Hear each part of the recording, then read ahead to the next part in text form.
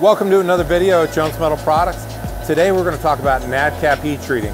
What we're doing is we're approved to heat treat at the very highest level. NADCAP is an organization that comes in and audits you, and they check for any mistake, any dot, any period, any dash out of place. And the potential penalty is you could lose your certification.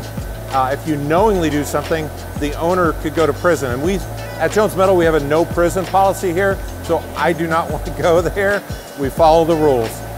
So to give you a little bit of history, we got into heat treating probably 20 years ago, and that was our first furnace.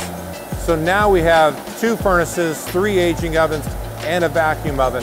And the reason we got into this was because aerospace, when it gets busy, sometimes the lead times can go out 4 weeks, 8 weeks if it's really busy, and we just can't do that, especially in development, because we might have several iterations of a process, and we might have up to 3 heat treats in one process. So to stretch out each heat treat by a month, it would take a year to develop a part.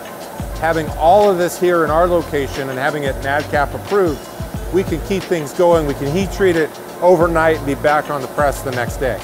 So some of the special requirements of NADCAP that a normal heat treater wouldn't be held to is, like, we're measuring the accuracy of our equipment every month. We also have machinery that operates on a very tight tolerance. In NADCAP, they tell you any variance you're allowed to have in, like, the heating in a furnace, or how quick your freezer has to come back up to temperature. Our freezer, we actually spent $40,000 on a freezer just so it can come back up to temperature, that cold temperature, within, I think the specification is less than 5 minutes. So some of the things you don't even think about that go into being a high-level NADCAP heat treater is even how you load the parts into the basket. They have to be separated so you get even temperature all over. You can't have one part getting up to a high temperature on this end of the basket and another one not reaching that temperature. We have thermocouples that are into the basket in different areas to ensure that each part is at temperature for the proper amount of time. Also, how we quench the parts, we have 15% glycol solution in this quench tank. In the other quench tank, we have hot water, cold water.